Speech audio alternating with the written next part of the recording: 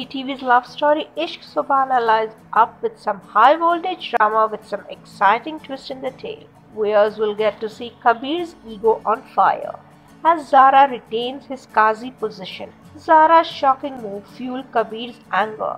As for the ongoing track, Kabir and Zara's marital life is messed up and almost on the verge of a breakup. However, Zara loves Kabir and she wished to undo the damage and live happily with him. But Kabir's stubbornness ruins all her efforts while Miraj, Nilofer and Rukhsar take undue advantage of it. Furthermore, as the board decides to dismiss Kabir from the post of the head priest, Zara will decide to give Kabir a chance. Thus, Zara will deny signing the paper, thus stopping him from being dismissed as a Qazi.